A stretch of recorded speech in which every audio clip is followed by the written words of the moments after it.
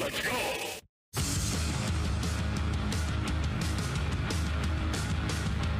am okay. Whose life is a bore? The least I've gotten waiting for. Are you ready for your eye exam?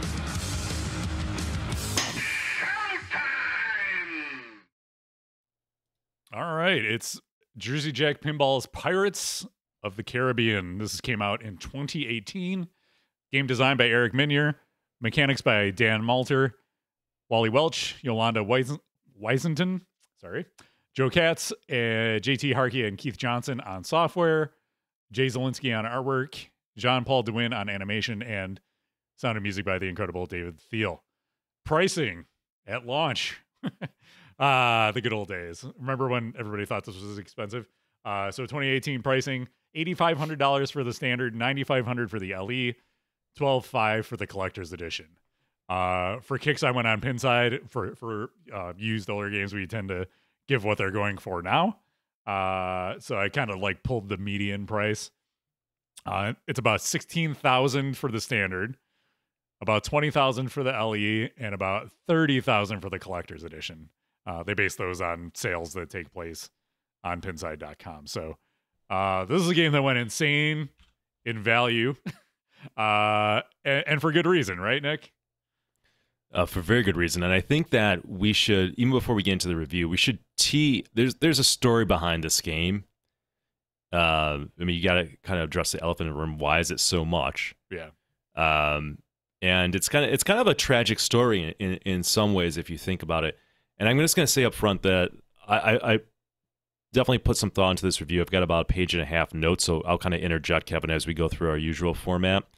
But for context for the viewers that maybe don't know this, one of the highlights for Buffalo Pinball was going to do the reveal at Pinball Expo in 2017 of Jersey Jack Pirates.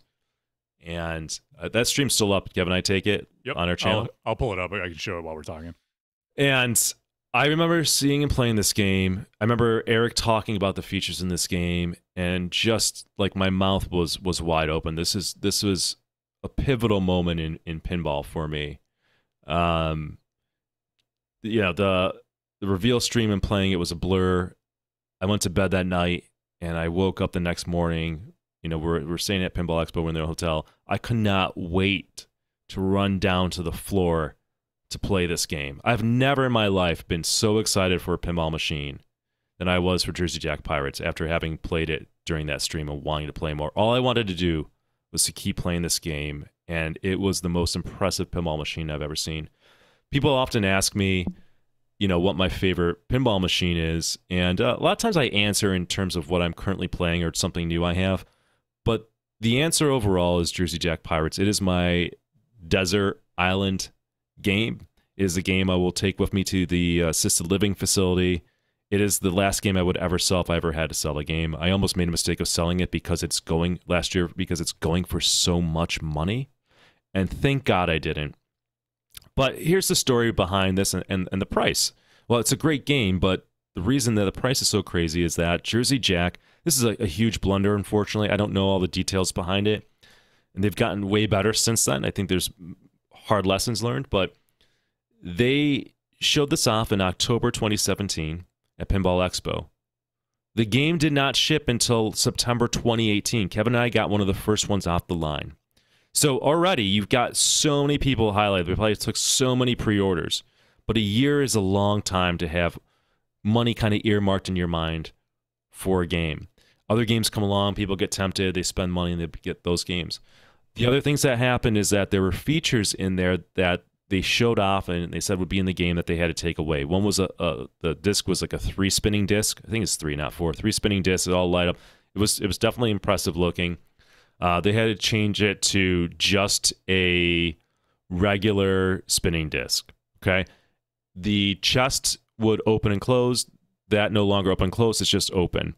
So between a year and then having to come out and say we're taking features away from the game, I think people abandoned it. I don't think, I know they did. Then the game comes out in September of 2018. It takes a while for the games to be made and delivered to people.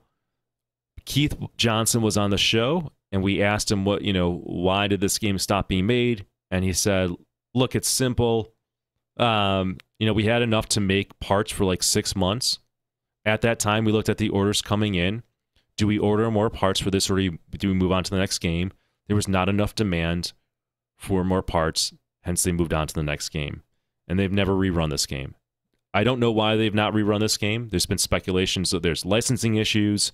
The build of materials has to be expensive. You can always adjust for that in cost. There's obviously demand for this game. Will they ever rerun this game? I don't know. Nobody knows.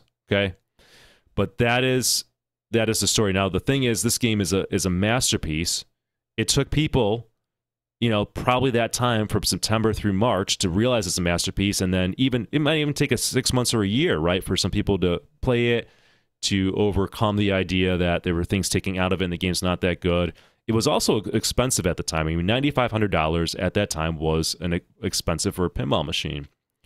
And now, so many people who have been honest with themselves, I'll say that, realize that the game is something special and they want it. But unfortunately, there's just not enough of them made. And Kevin, I'm going to try to pull this up. I'm sorry I don't have it ready. I want to look at how many exist. Maybe you can show it. Why don't you show it on your screen? Can you do that? I have the Pinside list. Because there's not a lot of them. I want to see. Yeah. I want to see the you number of collectors go into, like, the owners here. Yeah, like if you scroll down. So here's the LE that Kevin is showing. 378 people on Pinside reported to have this in their collections. There's 603 that want this game. There's only 14 on location in public. Think about that, guys. This game, I'm going to tell you right now, this game, I promise you, if this game was made to meet demand, and this game was all over and people got access to it, I don't know how it cannot be the number one game on Pinside. It is not. It's like 14th or 15th. It's something ridiculous. Like Foo Fighters is ahead of it. Like, mind-blowing. Like, that is... Yeah, it's tied with Cactus Canyon for 14th. What a tragedy. It is a tragedy. But you think about it. You think about it, Kevin. Yeah. And this is like a lot of preamble before we talk about this game, but this is a love letter to this game. And it's also our first Jersey Jack review, so I really want to go hard on it. There's 14 on location for the LE. We can look at the SE and the other ones, but most people haven't really gotten a time to spend on this game. Maybe some people have played it in collections. There's 19 SEs. Usually when you play in somebody's collection, you don't really get to spend enough time with it. There's 19 to SE. Like, these games don't exist in the wild. They just don't. And 6 CE? Yes, that is abysmal. People are not getting to play the best pinball machine ever made. It's kind of heartbreaking. I really wish they'd rerun this, but I just want to put that context up and have people understand what's going on. And I do want to point out, this is my victory lap, and Kevin, please join me here. Okay. For a fucking full year. Okay, after we played this game and revealed it, we came on the podcast and told everybody that this game is amazing.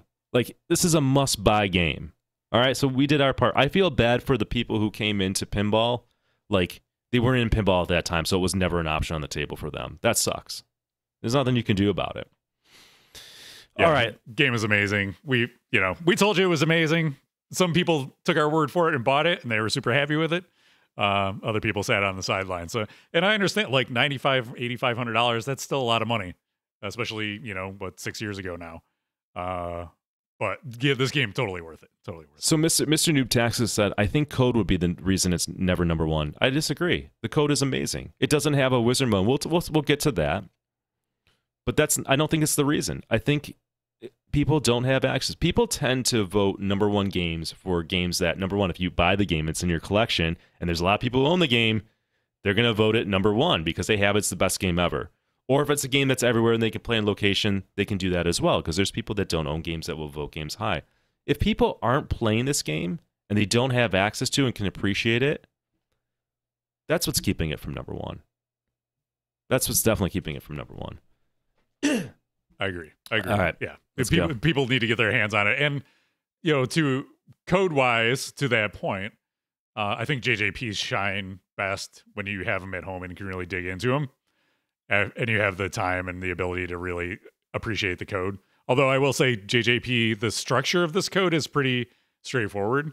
But even still, to learn the nuances, I think that's really when it shines. Yeah, Kevin, you can roll with me. Keep us on track, but Okay. because you brought up code, I want to get into that because there's this misconception about this game. We'll move And that again, up it's front. because people don't have access to it, and there's a difference between depth and something that's complicated, right? Or obtuse, right? So this game has depth. All right, it has a lot to that. I understand like why somebody might say it is. But like at the end of the day, all you need to know about this game is that to start a mode, which they call chapters in the game, you shoot the shot in the back. What do you call that shot? It's the star map. Yeah. The star map. It says chapter select, it's lit up. If it's not lit up, you basically hit any shot in the game.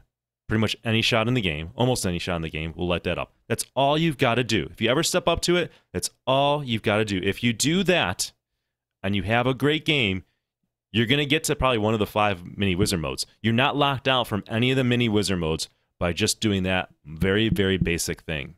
There's games out there that if you don't do some like esoteric thing, you're not going to get to wizard mode. Not the case with this. This game is more straightforward than Rush. So anybody who has a Rush and understands Rush and thinks this game is complicated, it's not. I own both games, I can tell you. Okay? It's got depth, though. It definitely has depth to it. All right? Like, there's 22 different characters to choose from. So somebody's like, oh my God, there's 22 characters. That doesn't change the fundamentals of start a chapter, play through the modes. Also, in this game, you're not locked out of things. Everything is available all the time, which is typical of a Keith Johnson game, right? I'm going to contrast that with Iron Man of all games. Okay? Iron Man doesn't have depth, but it is complicated in some ways, and I'll tell you why. In Iron Man, you've got to know order of operations. In Iron Man, if you start the Monger, you can't start Whiplash. Well, that's going. Now, if you start War Machine, and that's going, then you can start Whiplash. Okay? If no multiples are going on, you start Whiplash, then you can't start Monger. Right? There's a weird order of operations that you really gotta have somebody tell you. You've got to figure out and play a lot of times. These Jersey Jack games like this one and Godfather, they don't have an order of operations. You can start multi-balls at any time. You can start chapters and modes during multi-balls. Everything's just always happening. So maybe that's a little confusing, right? Because everything's always happening everywhere all at once, right? So it might seem like overload, but it's pretty straightforward. And all the chapters is that there's going to be a movie scene, and whatever characters are in that movie scene, those character shots will be lit up on the playfield, and you shoot them. That's it. That's it. Now there's more. Let's talk about the depth for a second. So we mentioned 22 different characters to choose from. All those characters, they have like it will say like what they do, like multi-ball timer is longer, multi-ball save is longer. 3 chapters are lit, so 3 modes are lit at the start. You don't have to qualify them. Very, very, very straightforward. Now, some characters, yes, in terms of depth, they do have an extra perk that's not noted on that screen. But you don't need to know that to get far into the game. That's not going to prevent you. Characters are definitely well balanced. So I know it can be overwhelming. I know people don't have access to this game, but the game is very intuitive and makes logical sense. Very much so. One thing I really want to talk about, I'm going to bounce around. I'm going to try not to miss anything. I did not do a good job in organizing my notes here, but speaking of the character selection, another criticism that I hear is theme integration. So I'm bouncing around, Kevin, forgive me. But like some people are like, oh, the theme isn't good because like, I don't know, they don't have doesn't show movie from the clips. movie. Yeah. No, it shows movie clips, but doesn't show the actors in those movie clips. Exactly. But the actors are all over the game. Like their names are all over the game. You select the characters. Like they're all over the game, right? It's a stupid thing in my opinion. But let me explain this for the level of theme integration that this team did which is why it's a masterpiece. Remember, there's 22 characters. So they, in terms of giving these characters perks, it wasn't a mindless decision on what perks to give characters. I'll give you an example. Rigetti is that pirate who looks like me if I was on meth and had one eye. Okay? He's that guy. In the movie, he's missing an eye. His ability is when you're on the ship, if you hit the action button, you'll put another ball into play. You get a 2-ball multi-ball when you're on there by hitting the button. That's his perk. Yep. Because he's missing an eye, 2 eyes. There you go. Elizabeth Swann. Okay, Elizabeth Swann, played by Keira Knightley, who is the biggest Mary Sue I've ever seen in a movie. It ruins it pretty much. But anyways, it won't get me going. She starts a game with 3 chapters. Chapters are modes, if you remember. Always lit. Why is that? Because she's a strumpet and she's juggling multiple dudes in the movie. She's got Jack Sparrow, Norton, or whatever his name is, and Will Turner. Like, Weatherby Swan. He's a character you select. He is immune to being plundered. Why? Because he's the governor. And on and on and on. They did this for 22 characters. Is that theme integration? I'm going to say yes. More theme integration than any pinball machine I've ever played in my life. More thought has gone into that than anything. The other theme integration would bounce around. This is rules. Each movie chapter you play, you have to hit characters in that scene, which I mentioned. They had to go through all the scenes and figure out what characters are in that scene because those are the character shots that are lit up in the game. They didn't have to do that. They could have just made it like any old game. This arrow's lit, that arrow's lit, and that never changes. But that's in there. And by the way, do you know how many chapters or modes are possible in the game, Kevin? A lot. I remember. So there's 5 movies in this game. Okay, all 5 movies are represented, and each 5 movie has 5 chapters / modes. Okay, but each movie before the game starts will select between one of 20 to 26 chapters or modes. Okay, so think about that for a second. You're only going to play for the on Stranger Tides. That's a movie. On Stranger Tides, when you start a game, the game's going to randomly pick 5 modes from a potential 21 to 26 for that movie. So those scene clips are in there from that movie, and it's going to do that for all 5 movies. So one of the kind of bragging points is there's 3.4 sextillion possible combinations. You'll never play the same game twice. That may seem overwhelming, but if you listen to what I'm saying, you walk through this, you just start a mode. Multi-balls will happen by starting shots. It's just an impressive masterpiece of a game and theme integration and love that, unfortunately, the crime here is that most people the owners know, I know, Kevin knows, but I don't think it's represented, and that's why I want to really spend time talking about this game on the podcast and doing justice to it, to just let everybody know, not what you're missing, because I really hope that, I see a lot of cope, the game's slow, complicated, and there's no theme integration. No, you're wrong. I don't know if that's cope. I don't know if it's just because you not spend time with it, but I promise you that if they reran this game, so many people who have had cope about it will get their wallets out, and they should. They should. And Kevin's showing some gameplay of, he keeps on going back to when we were doing the reveal stream. The game is not slow at all, man. That thing is brutal with the disc. Even when they change the way the disc works, it's brutal. You've got to stay on your toes. Always something happening. I think the single disc is more dangerous than the triple disc was. Yeah, maybe. I'm not spending enough time. There's 5 mini wizard modes in the game. The biggest problem with this game is that it's missing the wizard mode at the end of the game. There is a rumor that they've not abandoned this game, so will we ever see it? I have no idea. I hope to God. I mean, it's an unfinished masterpiece. So, Kevin, I did a lot of talking because I really wanted to try to clear up some confusion or common criticism I hear of this game and why people say what they say.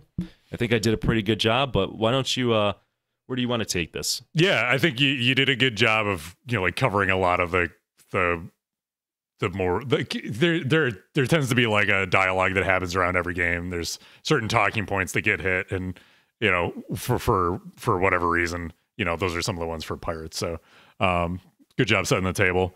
You talked about rules, so I think you got a good handle on that. Let's move on. Let's talk about some of the other like categories that we talk about when we do a pinball machine review. So let's talk about the art. The art, like you mentioned, it has all the characters. They have like a realistic hand-drawn, hand-painted feel to them. So if you like, say, you know, Christopher Franchi style art, I would say that's the kind of feel you get with the artwork on this. It's not my favorite, but I think it fits for a license like this where you have to get image likenesses of actors and get them approved and have it look realistic without necessarily just being pictures photoshopped and dropped onto a playfield. The playfield itself, it looks good. Like the use of art or use of color is good. It's not overly filled with art, so you can follow the ball. I think it does a good job through the style of the art, showing where the shots go and the different colors that correspond with the different inserts for the different movies and things like that. Yeah, and overall you get the kind of this. It feels like you're playing a pirate game. There's like the ship has a wooden plank surface that you play on, and it's got the other ship in the back left corner that looks good, and the treasure chest, and the cabinet art is kind of whatever. It's good, but it's not among my favorites. But I think they did a good job with it overall. I wouldn't say it's one of the best art packages in pinball, but it gets the job done. You might say Gets the job done. Any other thoughts on the art? No, I think you've covered it. Okay. Sound. Wow. Can we talk about the sound? Sound is amazing. I mean, I know you said Hobbit. Maybe it is, but to me, this is the best sound package. Like, yeah, or at least right up there. David Thiel absolutely crushed it. I love the fact that they got Gibbs from the movie as the voice actor to do call outs. He absolutely nails it. Like some of the best call outs in pinball, bar none. So I forgot how many music scores David Thiel composed for. I think each character has their own or mode, but there's a lot of music in this game for sure.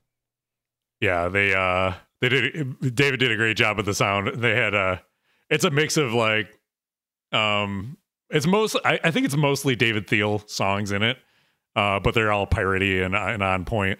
The sound effects too are just really good. Like, you know, I think about the chapter start sound effects, and when you hit the loop and it's got the sing-songy sound that happens, and they're all just really good. Or when you start a multi-ball and it's got the pistols that fire off. David knows what he's doing. He obviously just nails it. Incredible sound package. I think Hobbit is still better in my book, but obviously this is up there with the best. Absolutely. By the way, I missed a real point that I should like. The real shame is that we're gonna miss something about this game when we're talking about it. But one thing I missed, because I don't look at it or think about it, but the game literally has an LCD, okay, on by the lockdown bar, which shows you at all points in time what the best shot to hit is. Like, you can play the game and you can just say, how do you play the game? Like, you see that compass down there? Just hit the shot that is showing you to hit. That's it. Like, this game couldn't be easier for somebody who doesn't know what's going on. Right. It's kind of insane. There's no other pinball machine that I know of that has anything like that. Yeah, it's a really cool feature. And it's one of those things where, let's just let's take it and make it super easy for folks. And it's thematically integrated, because in the movies, that's what, it's like your heart's desire or whatever in the compass is what the compass points to. So it's a compass. It points to the most valuable thing on the playfield.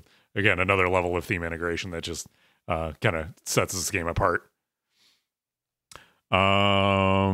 Okay, sound we talked about. Toys. Oh my goodness, the toys on this. Even minus the triple spinning disc and the opening and closing chest, you've got one of the most amazing playfield toys / mini playfields. I don't know. Yep. I consider it more of a toy because it's like this massive mechanical masterpiece in the upper left hand corner or upper right hand corner of the game, which is the Black Pearl, the rocking ship. And what makes it more than just an upper playfield is that there's a cannon on the left hand side of it that you can load and fire across the playfield to sink another physical ship on the playfield. It's one of the coolest physical things in a pinball machine, in my opinion. 100%. Man, that ship never gets old. It's super fun. Upper playfield, very, very cool. Again, theme integration of hitting the spinners represent the sails, hitting that, and then you can see the progress, and then loading the cannon, then finally firing the cannon.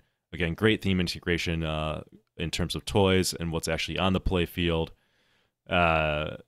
We'll get into the display, but all that incorporates nicely into the display as well in terms of telling the user what's going on and representing that in kind of a really a nice artistic way. Yeah, and even the chest is a super cool ball lock, even though it's not. Yeah. It doesn't have the opening and closing on the released version, and you can mod that. There's a mod you can get, and I have it on mine where you can make it open and close.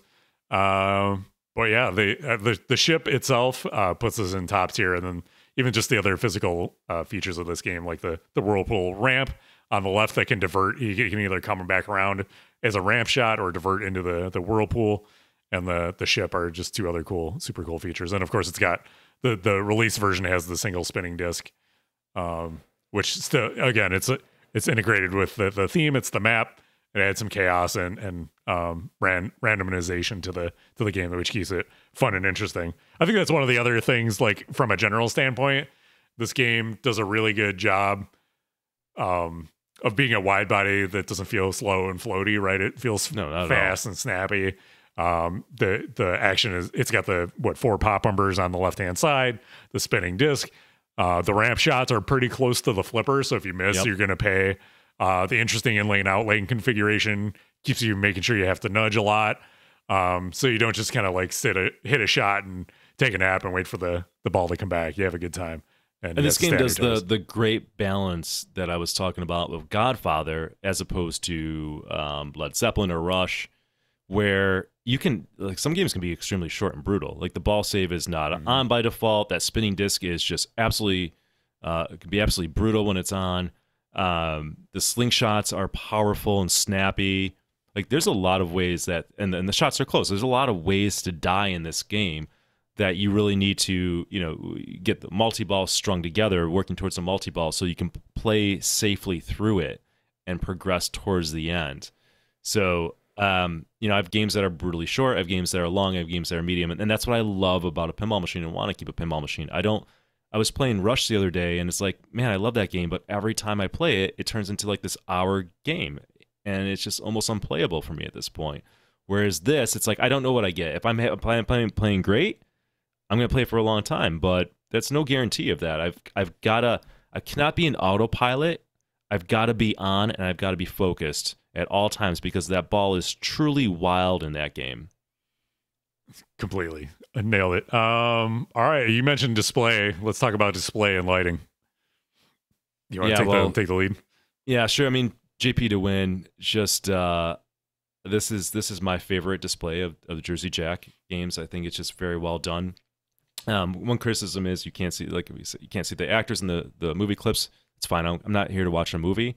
The movie clips are short and brief. They set the stage for that, and you're playing through it. But I love kind of the always-on display, as you can kind of see right now what Kevin's got on the screen. It's showing the chapters that are available, obviously the score, but represented on there in that map is the progress that you're making towards a multi-ball. Like, for example, I think it's Dead Man Tell No Tales, the purple one, right, Kevin? Yeah. As you hit that spinner, it's on the far right side. There's a ship, and you can see, and every time the spinner's going, the ship is moving towards like an island. It's so cool. It's such a nice representation of how close. It's not like the screen saying, "Oh, 50 more spins to multi-ball." Like, no. You could just see that I'm hitting it. The ship's getting closer. The ship's really quick. Probably one more rip, and I've got a multi-ball. It's such a beautiful artistic thing that's going on. Communicates all the information you need to know. I don't know, man. Again, what more can I say? The game is such a masterpiece, and it fires on all cylinders in every aspect. The lighting, while they don't have the the hot rails, is that what they're called, Kev? Yeah. Jersey Jack wasn't doing it then. I can only imagine how it would look. Still brilliant lighting effects. Kevin, like the extra ball one, or like at the end of the game, like kind of like the water waves, how it flashes blue lower on, and then kind of like the night sky towards the top. Yeah, so good. How when you're in a certain mode, it's like that mode's color and all like the GI. Yeah, it's just like the game is something else. And as I'm going on and on, like I don't know if we're ever going to see a game like this again. Like just with the amount of toys in there, the amount of mechanical stuff in there, losing David Theo is definitely a loss. I mean, I think Godfather, this sounds great, but like we might not ever see a pinball machine like this for either a long time or maybe never again. This was, I think, again, the tragedy of this game is that they really went all out with it. They threw everything in the kitchen sink. This was what Jersey Jack had kind of been moving up towards in many ways, right? They're really dialed in at this point, which is a funny expression to use in this situation. But they're really dialed in with Pirates, and just kind of the botched launch and the fact that this didn't sell for years and years and years where everybody bought one, I think hurts the idea of a company spending this much time and getting to this level of detail in a pinball machine. It's a real shame. This is a bit of a side tangent, but do you feel like this game is what fueled all the FOMO in pinball that we had during COVID? And I think it continues to a point. You think this was the catalyst for that? I'm sure it had some effect, right? Like it definitely has some effect. How much, to what extent, I don't know, right? I really don't. Yeah, because if people saw this game went up in crazy value and they didn't want to miss out in case there was some amazing game they came out, if they wouldn't want to have to spend like 20 grand on it if they didn't buy it at launch, right? I hate how much this game is worth. I hate it more than somebody that doesn't own it, because I've got this game could go to $50,000 and I wouldn't want to sell it, right? And go to 100 and I wouldn't want to sell it. Right. That sucks. That's a lot of money to have in a game. Just a pinball machine that was $9,500 at launch. Right? That really sucks. If you want to keep this game forever, then it doesn't matter what the price is. And then the problem is too, let's say it goes to let's say it goes $50,000 and I want to sell it. I'll never get it back.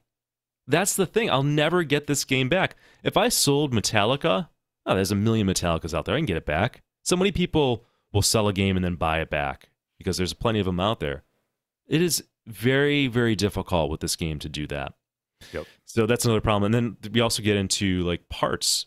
Like I would love them to rerun it so there's more parts for the game. Now, my game's held up immaculately well, and so is Kevin. I mean, that's a testament to the build quality of Jersey Jack. Kevin, you've played the shit out of your game. I have. Because you streamed it a lot. Have you ever rebuilt the flippers by any chance? Nope. I bet that's a discrepancy between yours and mine. You've played yours more than I because you just streamed it a lot. Yeah. But remember you were saying like your flippers couldn't get up. I bet if you rebuilt the flippers or changed the coils and stuff. Anyways, I digress. Yeah. Mine have always been like that, though. My right ramp has always been hard on mine. I don't know, it's just something, pinball machines are different. But yeah, I'm sure a rebuild would help too. Yeah. But yeah, it's been holding up great. Let's talk about gameplay. The overall, like the shots, like the geometry of it. What do you think on that? I mean, it's a great layout. It's got some unique things going on. I do like the spinning disc. We've seen spinning disc in games before, but it's integrated nicely with the theme. That spinning disc goes off when you hit the map targets, and you got to put it in the map hole, and it will give you a random combination of an award. I forgot how many. I have it in this somewhere of how many combinations. Anyways, not important right now. Yeah, it's a lot. But yeah, it's got some unique things. It's got like if it goes out the right out lane, there's a chance for it to go back into the shooter lane. I mean, games have done some similar things, but you don't see it too often. It's got an interesting design on the left side with the like the 3 drain thing. It's almost like a paragon kind of thing, where if it goes in the middle, it drains. If it goes in the far left, it's safe. If it goes to the one to the right of the middle, it's safe. Right. So that's something you don't see often in games anymore. It's got that nice really loop shot. You hit it from like the right flipper through the chest. When the chest's not locking it comes around to that upper left flipper, and then you can keep on looping it and looping it and looping it, which will start a multi-ball. Or you can also hit the gold targets, or you can hit the map targets, or you can hit the map hole, right? Like a lot of things to shoot for in this game. by far. And again, I've already mentioned the upper playfield, but a very fun upper playfield where it feels fun being up there. You're not up there forever. You've really got to be focused because the thing's moving, trying to hit the shots. You're lucky if you're up there for a few seconds half the time. I'm just glad we get to watch Jay play a little bit here. It's really the highlight of the show so far. I love and I mentioned this before with the overall layout of a wide body. Sometimes they can feel kind of wide open, or there's not a lot on there, or the shots take forever to kind of come back around, and you don't get that impression at all from this game. It's not I wouldn't call it a flow monster of a game, but you can really get into ripping those ramps. And the loop shot is probably the most satisfying shot on it to me, just ripping it over and over with that upper flipper. It's like butter.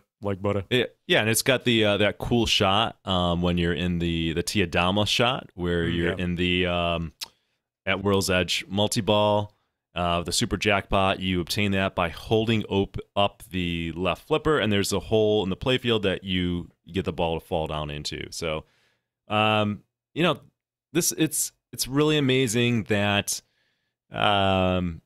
this is Eric's first game, right? Like this, you think you would see this from a seasoned designer, and he crushed it. And as I'm watching the video that Kevin's playing, I saw that one thing that I forgot to mention. This game has a feature called Plunder, which makes this a very, very fun multiplayer game where, into the theme integration again, where one of the map awards will give you the chance to plunder an opponent's ball or score or their character. Right, it makes it kind of like an interactive board game in the sense that what you're doing in the game can affect the other players, and that's fine. I mean, you could turn that off if you don't like it. I love it. I used to turn it off in League and be like, oh, you shouldn't be able to plunder the other. Like, why? That's the game. That's the fun. That's the strategy, right? You can start hammering the map targets and then trying to get that award so you can plunder an opponent's ball. Suddenly, you've got an extra ball and they've lost the ball. But I mean, the downside of trying to do that is that you're going to activate the spinning disc, which can make your play harder. Like, it's so cool. There's so much going on in this game, but it's not complicated. No, we didn't even talk about like Liar's Dice is in there. Yes, that's right. It's got a little mini video mode game in there. Yeah, and you can play it just like they do in the movie. They play Liar's Dice. You can play it and gamble away your gold or your some of your treasures and things like that. Tilt warnings. It's pretty crazy. There's just so much. I know we're gonna miss something, but I think we've done a good job. Let's talk about Last Ability. We've had this game since launch. You've said it's never leaving your collection. Last Ability? Yeah, it's a forever pin. Easy. It's my grail pin. It's the forever pin. It's something I'm super proud to own. Something I'm very fortunate to own. I tell Eric once a year, thank you for making this game. It is just something special. Agreed. You documented some of the stats on how varied the gameplay is rules wise, and I think that holds up. It's not just a marketing point. It is a good marketing point, but it's also reality, and that you have so many different characters, so many different modes, all the different multi-balls you can play. You can try to stack all 6 multi-balls. If you want to just plow through the game, you can pick Norrington and brick your way to the end of the game. But it still takes a lot of effort to get there, even with the characters that help you get there. So, yeah, and look, we didn't talk about some things like, oh, there's a button on the game and what does that do? Again, you don't need to know that to progress through the game. You don't need to know that to if you're playing a long ball and having a good game in that sense of just keeping the ball and playing and hitting shots. Even if you don't know that, you're still going to beat people who have a shorter game and know that, right? Like it will give you an advantage, and as any pinball should, where you know the rules, but it's not such a lopsided thing where that's such a harm of not knowing it. But speaking of which, like that, there is that button there, and you can choose. You get choice in the game. So I mean, first of all, you get choice of the character when you start it, and then that action button will let you choose. Do I want a 2x to try to, and you complete that by hitting the pirate in lanes, out lanes, and spelling pirate, and then hitting the pirate shot next to the chest. But there's like hold bonus you can select as a thing. There's an add a ball during multi-ball. There's the Super X, which will be a playfield multiplier. There's a shot X. There's a hurry up. These are things that all people know anyways. I mean, they're not super complicated. There's gold in the game that I see new players, they don't understand gold. I'm going to tell you right now, everybody, here's how gold works. When you hit the gold targets or you complete character shots in the game, or you get a random reward, you'll probably hear Gibbs say, gold, aha. All right, he'll make a little noise. There'll be a gold noise. There's a flasher by the left upper flipper that changes to golden color. All you got to do is keep on hitting that action button until it turns off. Stop hitting it after it turns off. You're not doing anything. All right, there's also the LCD, which is hard to see. That's also indicating that's what's going on. I know the game is chaotic and you're trying to collect gold while the action's happening, which makes it fun. But that's it. And then once you get 50 gold, you get to go to Tortuga Multiball. Oh, Jesus, there's Martha. I had to switch back for that. So, again, not a lot going on. Depth, not complicated. All right. Yeah, it's one of those games where, like, surface level, it's pretty straightforward. You can get through the game. But over time, as you have it in your house and you dig deeper, you can get into all this other stuff, which is what makes it such a great game in the long term for your home, right? Like, that's what you want for a home game. You want something you can get into easily, a theme you like that kind of like sets the stage for an enjoyable experience. And then once you've had it and you've played it a bunch, there's still new things to discover and new things to do. One of the other things overall that I like about this game that we haven't talked about a lot is just the number of diverters and the way the ball paths, and ball paths has become a thing, I feel like, since Godfather, but that's the thing that keeps games interesting to me, is that you're not always getting the same return from the shot that you hit, right? The shot to the chest can either come around or you can get locked in the chest. If you shoot the shot to the left of the chest, it can either come all the way around through the pops or it can get grabbed by a magnet and fed up into the ship. The left ramp, it can go all the way around and return to a flipper, or it can go into the maelstrom ramp and come out a scoop. There's all sorts of good stuff. There's subways under there that keep the ball coming out in interesting places. So yeah, it's just this is like a lightning in a bottle kind of game that I think, Nick, you nailed it where you said we're not going to see a game like this again for a long time. I mean, I hope we do, but it seems unlikely because for a number of reasons why this game is as good as it is and why it is so unlikely to happen again anytime soon. Yeah, I don't know. I'm gonna go play it today again because I love it so much. I think the only downside to this game is there's no Final Wizard mode in it yet, right? Okay, yeah. So this game, I'm gonna give my review right now. It's a 9.9, and we don't normally. Usually we do like a solid number or like or a half 9.5. Yeah. It has no Wizard mode. Okay, and that is, to me, it's very, very disappointing. This game is a masterpiece, and not to put the final touch on it, do not put something that is absolutely should be in the game. It's not like this was a game created that had no intention of having a wizard mode, and that's what it is. No, it's missing something that's supposed to be in their game. It's not finished by the team. I don't know why this happens. I wish Jersey Jack would have a policy that they wouldn't do something or wouldn't allow this, or at least provide an explanation to us. It kills me that there's not. I mean, I actually stopped playing this game shortly after I got it because I was having a really good game one day, and I was like, I could see myself maybe getting to the end. I didn't want to spoil it. Maybe that's a weird way to think. And then as the months went by and then years, I was like, oh my God, that's so weird. Now, people say, oh, it's a wizard mode nobody's ever going to see. It doesn't matter. That does not, it's supposed to have something. This game is not finished. Now, this game has more code, more features, more depth than any game I can think of that's ever been made. Okay, that's a profound statement. So even without the wizard mode, it has more than any game you can go out and buy on the market right now. But it's also true that it needs the wizard mode to be in there, to be a completed masterpiece. And I hope to God that we see it. I hope this builds more interest in Pirates.